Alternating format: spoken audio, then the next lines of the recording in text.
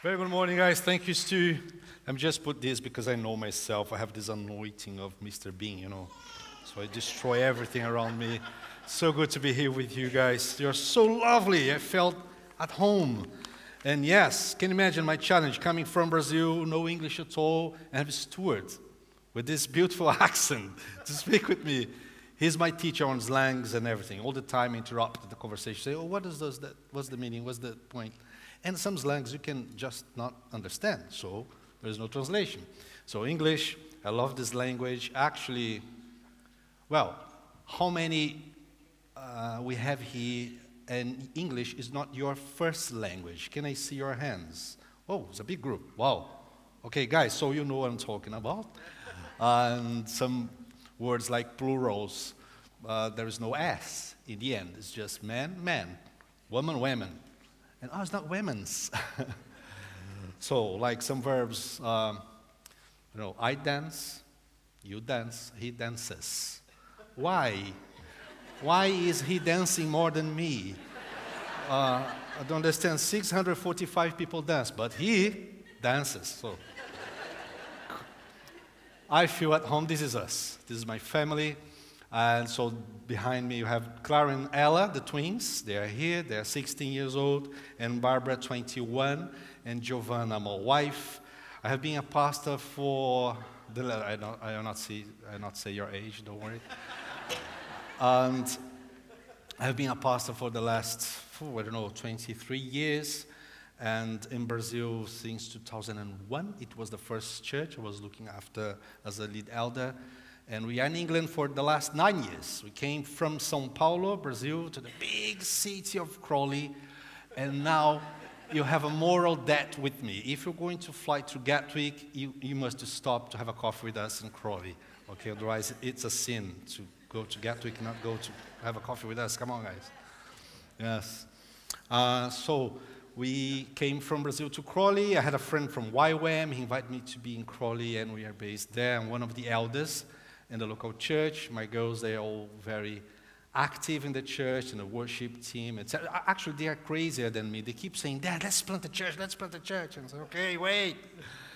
In Brazil, I was connected with many churches. I don't know how many of you heard about that. There was a network in America called Acts 29. I was one of the church planting trainers of this team. And actually, I worked for many years with church planting and also church revitalization. So the most part of my time in Brazil was dealing and serving many churches, mainly the leaders of these churches, like coaching, mentoring, and also had a business in Brazil. That's why through business as a mission, we did many movements on church planting. My wife, she's a journalist. She was a radio broadcaster. And as you can see by the picture, I have a beautiful face for a radio broadcaster. Sometimes I think I'm fake Brazilian because I don't appreciate football. Sorry. I just don't know the names and who is who. And can imagine, in Brazil, it's like a religion. And by the end of every service, in different towns, different states, I have been preaching. And, the conversation goes to football at some point. And then, okay, let me go for a coffee somewhere. I don't know. Lovely to be with you guys. Now, let me just give a short introduction about what we do beyond the local church in Crawley and also with Brazilians. Do you have the next slides, please? The next, yeah. I don't know if you had an idea how big Brazil is. You can fly 7-8 hours. You're still in Brazil, depending on your destination. So we came from São Paulo. São Paulo state, you can fit the 4 UK countries only in São Paulo. The geography is massive. JZL is from Finland. No, it's not Finland, JZL. Where is JZL? It's around Finland, over there. It's in the middle of Brazil. We came from different states, yeah? So we can fit all that countries in Brazil. And the next slide, please. In most part of Europe, we can put everything in Brazil. And we have 4 different time zones. And I'm from São Paulo, but even from Brazilians, the jungle or the Amazon is like another country. We have today 3,000 indigenous pastors planting churches in the heart of the jungle. There's a huge movement in that part of Brazil. And we came from São Paulo. As you can see, 645 cities or towns, 45 million people, is where we have 3 churches in new ground. So we have 3 churches part of this family of churches, and there's a long queue of friends, connections, churches, church planters, amazing theologians, great guys in this process of being part of a family. Now, we have everything in Brazil. Big denominations, big brands, franchisings of churches, traditional churches. The church in Brazil is massive, big. They have radio stations, TV stations, and everything, but it's really difficult to find a family. So the Brazilian pastors, they are good, how can I say, doers, good managers, but they're very orphans. So that's why I'm connected with many of them, not only in Brazil, but across Europe as well, because many of them are coming to Europe to plant churches. Next slide, please. Yeah, I have these 3 guys, Agape Church, Ebenezer Church, Roots. These 3 guys, they are half an hour away from each other. They came here in our leadership conference last June, I think it was June, yeah. They were here with some of them, their elders. And we have many other guys as well. On the next slide. Yeah, just to give you an idea, São Paulo capital, where it came from, is 12 million people, the main area, but the greater São Paulo is, I don't know, 20 million. It's really, really big. And these guys, they are 2 hours and a half away from São Paulo capital in that region of Brazil. We went there with a new ground team, I think 3 or 4 times, I don't remember. We went in Brazil, lots of funny stories to tell for you. Not now, we don't have time, but good moments together. And the next as well, please. Yeah, we have 2 groups. They're gathering, Eduardo and Eunice, they are in São Paulo capital, which is the most strategic place, is the largest city in the whole South America. So I don't know if you're familiar with this or you're just visiting the church, but New Frontiers is this big family of churches. There is no New Frontiers churches in the whole South America, not only in Brazil. We do have in Central America, in some movements in South America, but São Paulo is the main city, and we have a group gathering there. I have been pastoring this group, Fabiano and Taina as well, in the very south of Brazil. And the next, please. And this group is in Algarve, Portugal. And we're all is going to Portugal next week.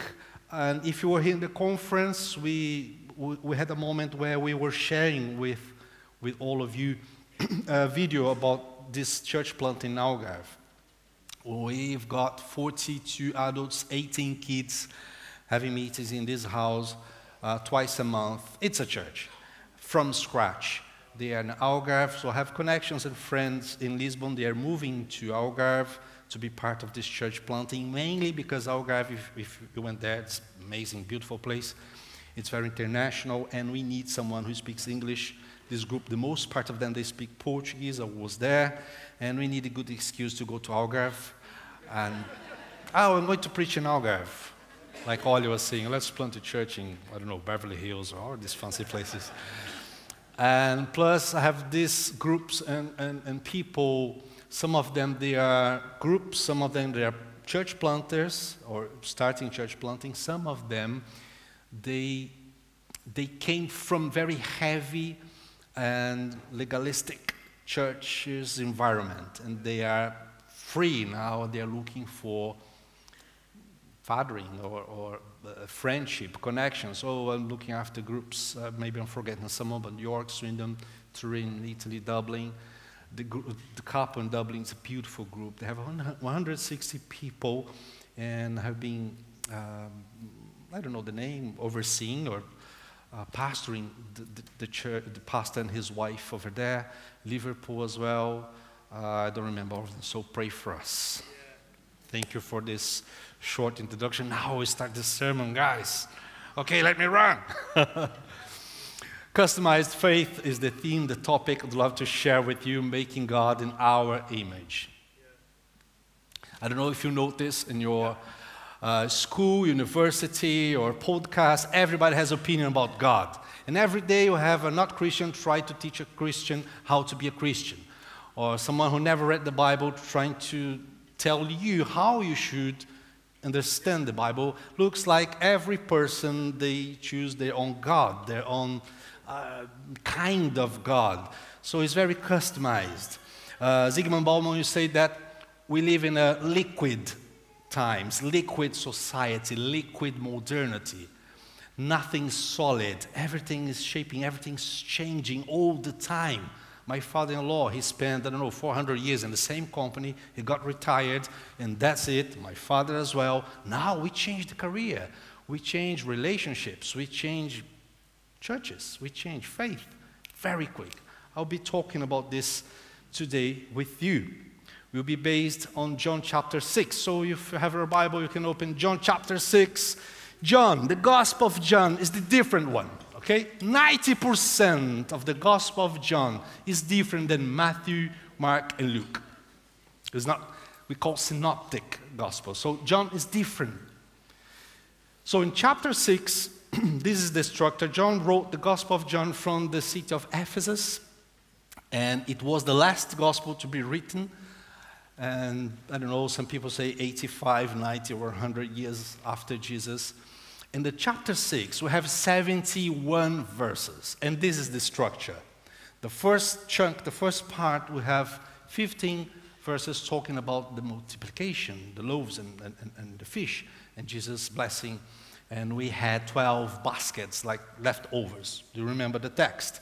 The second part of this structure in chapter 6, we have when Jesus came walking on the lake, walking on the waters. And the last bit is where we'll be focused, okay? Jesus, the bread of life. We have 7 miracles of Jesus in the Gospel of John, 7 signs, and for 7 times, also Jesus used the words, I am, in the Gospel of John. So for that culture, for those days, they understood this. It was a shocking statement to say, I am. I am was the name of God, the God of Israel. We call Jehovah and all that, but we don't know the name. It's not possible to pronounce the name. So the same God who was in the burning bush in Exodus chapter 4 saying, I am, now we have Jesus, this guy coming from a poor place saying, I am, the same word. In other words, he was saying, I am that God. I am the same God, the creator of the universe, 7 times in the Gospel of John. And one of these I am is the bread of life. Now, don't raise your hands. Have you been in a very, let's say, difficult service? Annoying. That kind of, have you ever slept? Don't raise your hand, but have you ever slept on the service Sunday morning? I did. And I was on the stage. So all these years in Brazil, traveling, preaching, running business, I was always tired. And I remember once I was visiting this big church because after I used to do a kind of, a consultation for leaders in the churches, but also preaching services. And then we had this church. Have you seen that church where they have a big stage with lots of chairs and all the elders and pastors? They're very traditional. You sit in the main chair on the stage. So I was there.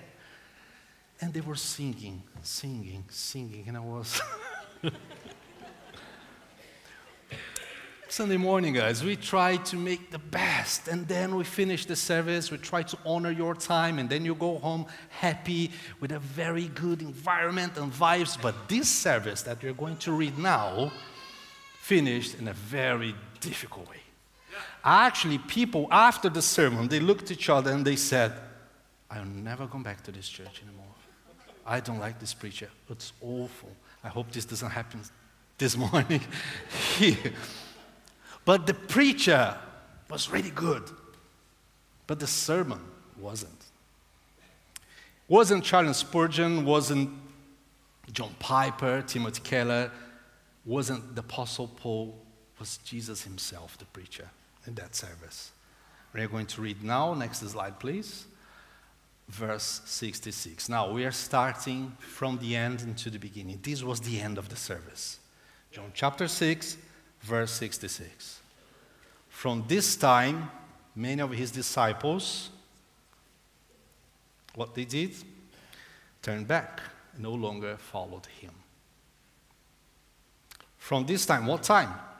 Many of his disciples, not crowd, not people, followers, disciples, they decide, it's too much, no more, let's go home, let's do another thing. From this time. Next slide, please. So, Jesus sometimes is really difficult to deal with. Mainly in an era where we have everything customized to please us, okay? And then we have this guy. What was happening? Let me tell you in a few words. So, you know the story. Jesus was preaching, and he said, okay, guys, folks, you need to eat my flesh and drink my blood. And then, too much, Jesus, and they left. But if I say for you, you need to eat the flesh, eat the blood, you know the meaning. It's a symbolic thing, okay? You are from the church, or if you are visiting here, you came from no church, or the Catholic Church, or Church of England. You know what we are talking about. It's the communion we do every month, that little piece of bread and the grape juice. But now take your time machine. Go for the first century, under the Roman Empire. Not only the first century, under the Jewish culture, religion, mindset. And by the first time, the preacher goes to the stage and he said those things. For example, guys, folks, I am the Messiah that Moses said would come.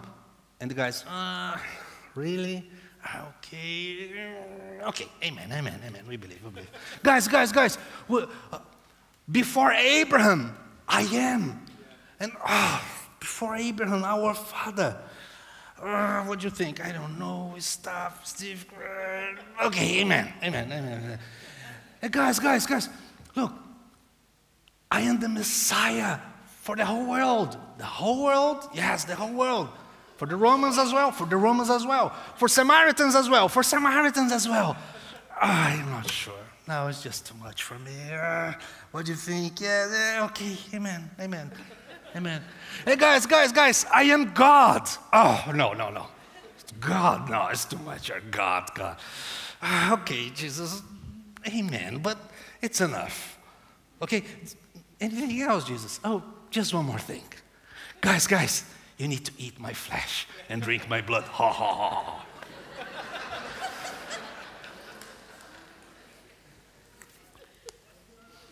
Why this was so shocking for them? Jewish culture. So you are in this church in the series on Genesis. In Genesis, until chapter 9, they were vegetarians.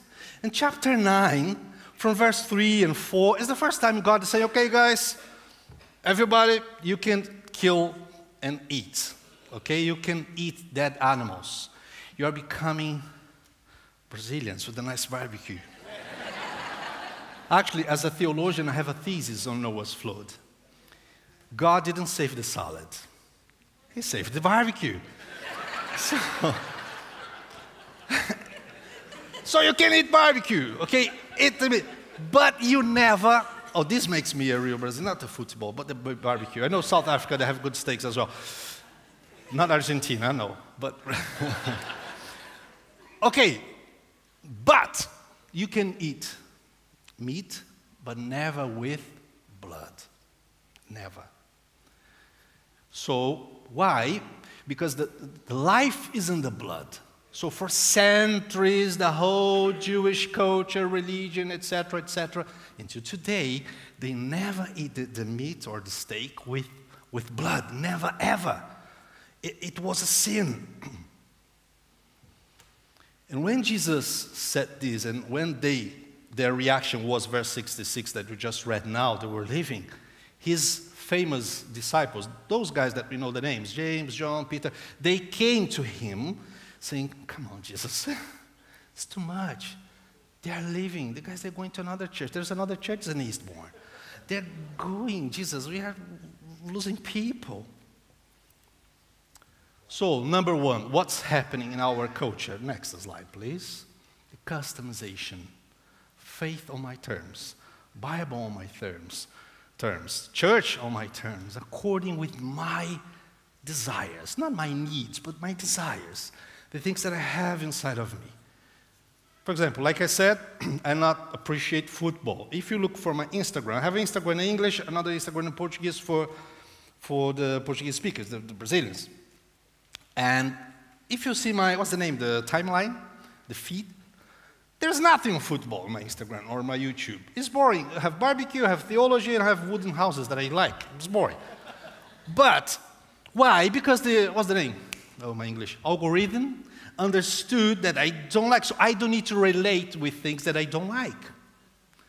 Just with things that I do like. So your social media, your food, your Netflix, everything's customized to please you and me. Our knowledge, our families. No more nuclear family. We have all kind of families today. Everything's customized. Your clothing, everything. So why not faith? Why not church? Why not God? So I think, or in my opinion, these two sentences, they became the most important thing when it comes about faith. I do respect you, but I think, and then blah, blah, blah, blah.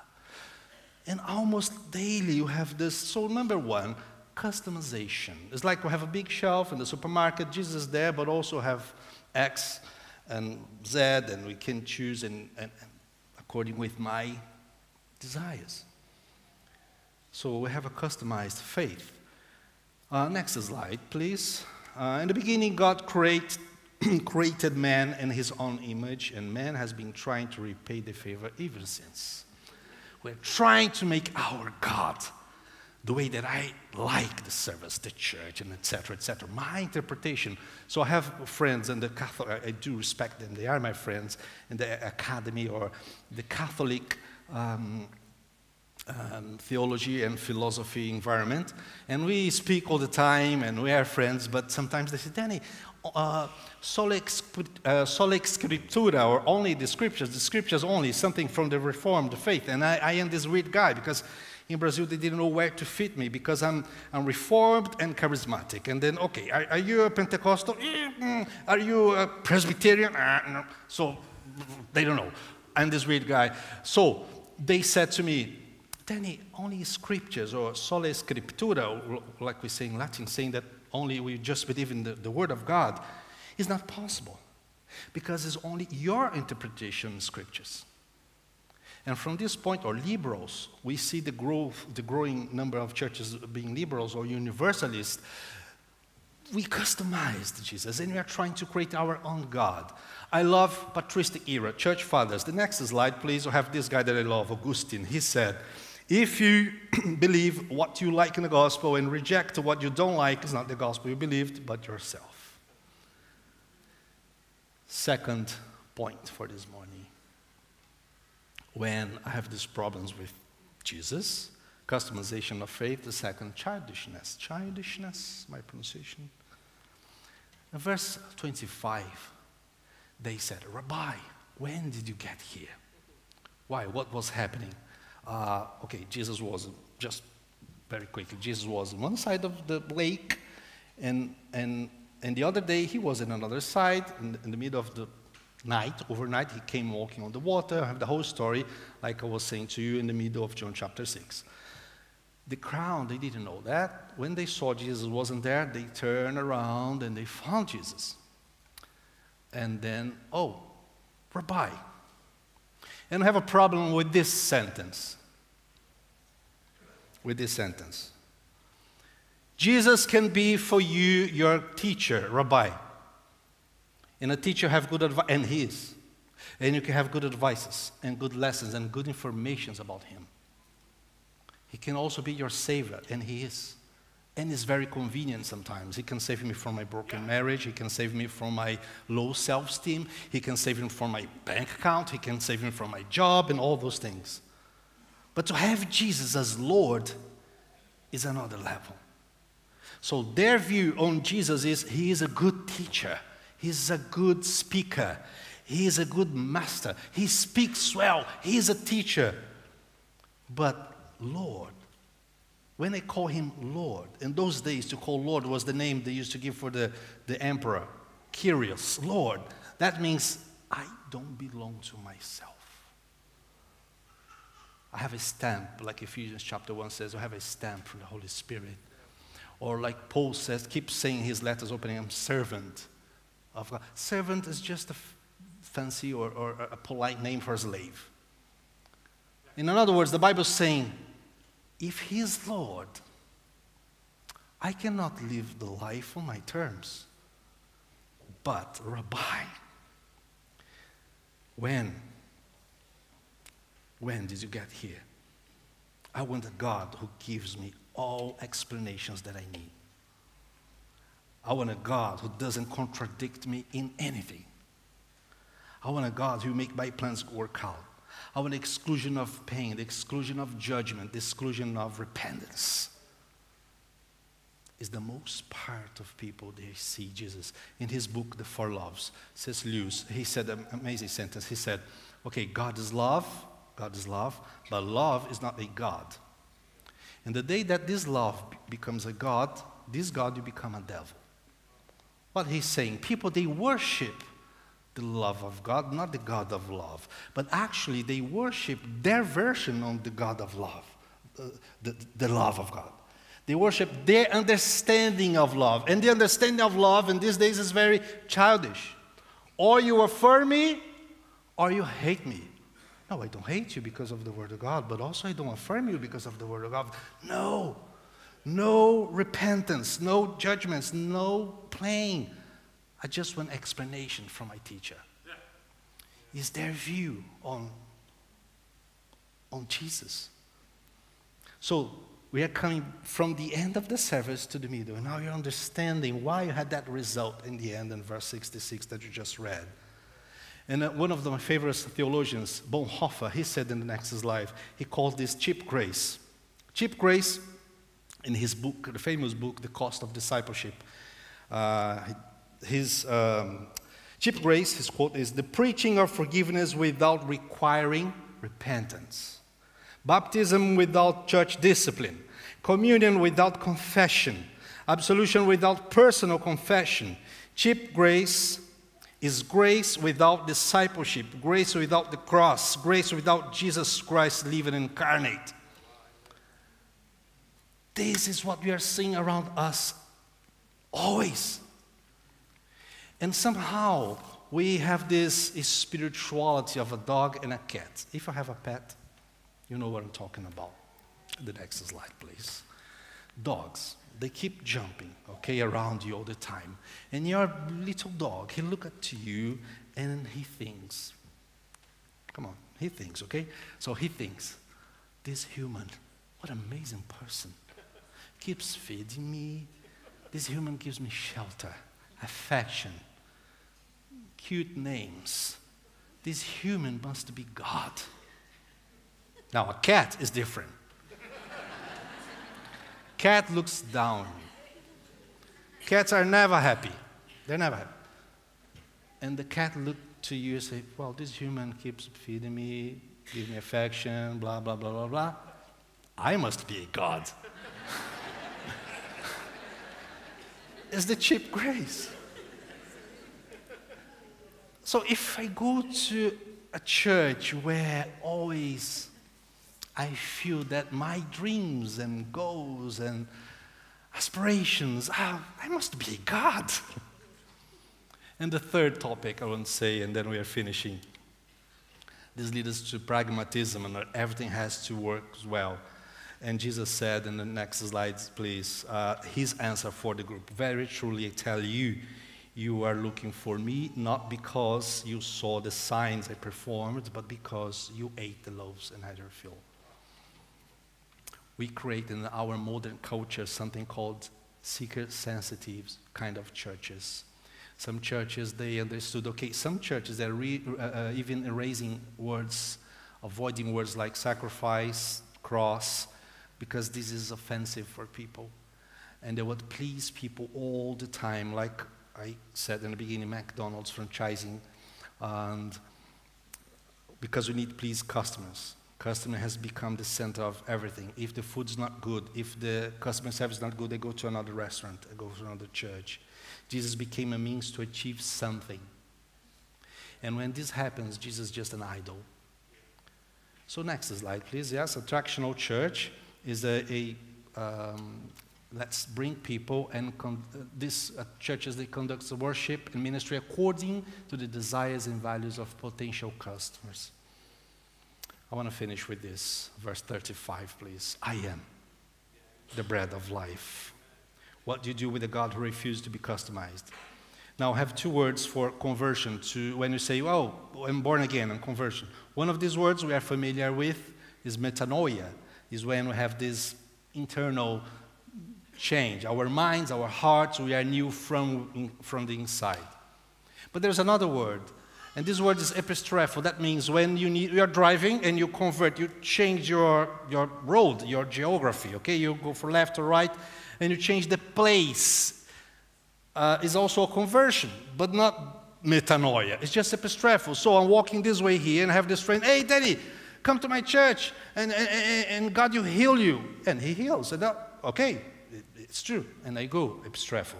Hey, Danny, come to my church, and then, wow, you find a girlfriend, a boyfriend. Oh, I need a boyfriend. And epistrepho. Hey, come to my church, and all this good stuff can happen with you. Have a nice environment and a good coffee for free. Okay, and I go, epistrepho. And you have crowds of people without metanoia, because the only thing that can produce is metanoia is the gospel. Yeah.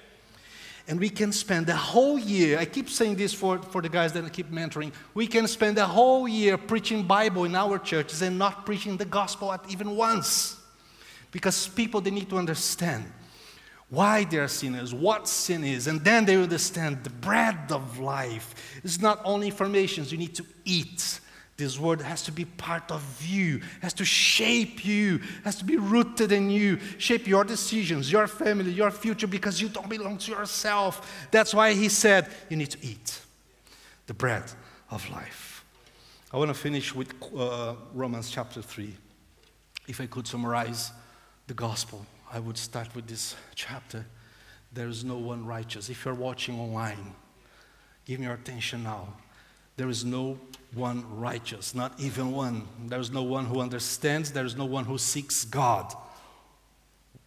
Our flesh, we love Netflix. We love entertainment. We don't love prayer. Something has to happen in us.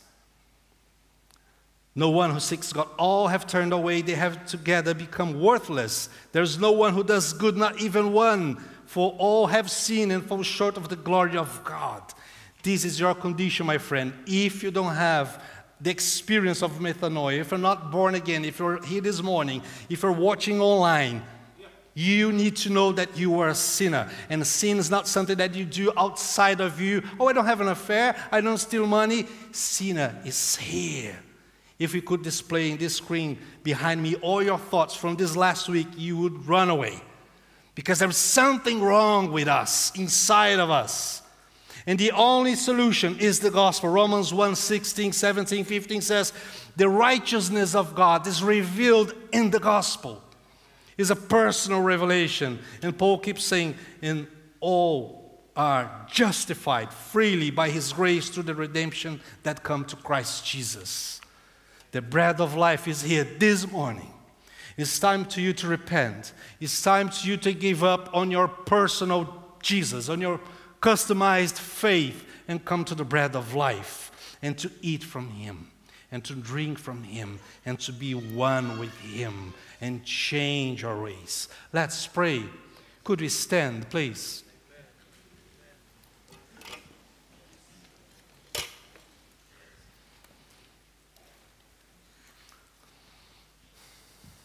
I don't know if the band would like to come. I want to pray for you. I want to ask you to close your eyes for a second. Thank you for your patience to listen to me into this time. I'm finishing.